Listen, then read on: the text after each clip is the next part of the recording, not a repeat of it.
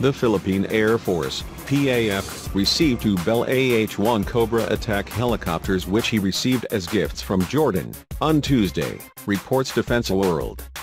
The helicopter arrived Tuesday morning and will be reassembled to put the rotors and launchers.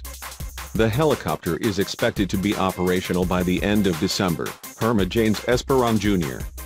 National Security Advisor was quoted as saying by Philstar on November 28.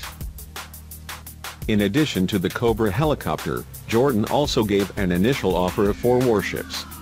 The Cobra helicopter was shipped with the Russian-made Antonov cargo plane that landed at Clark Field, Pampanga.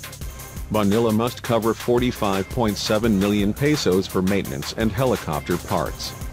Before being turned over, sometime before, Philippine pilot and technician personnel were training in Jordan.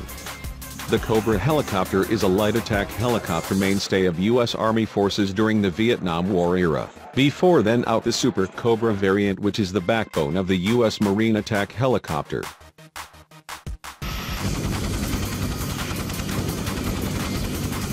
The Bell AH-1 Cobra is a 2-blade rotor, single-engine attack helicopter manufactured by Bell Helicopter. It was developed using the engine, transmission and rotor system of the Bell AH-1 Iroquois. A member of the prolific Huey family, the AH-1 is also referred to as the Huey Cobra or Snake.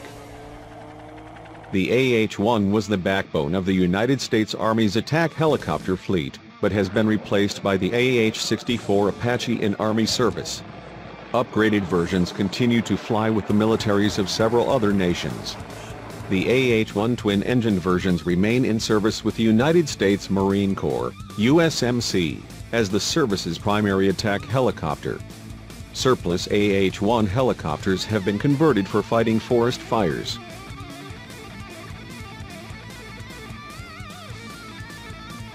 Jordan obtained 24 AH-1Fs in the late 1980s, and in 2001 obtained 9 additional ex-US Army Cobras.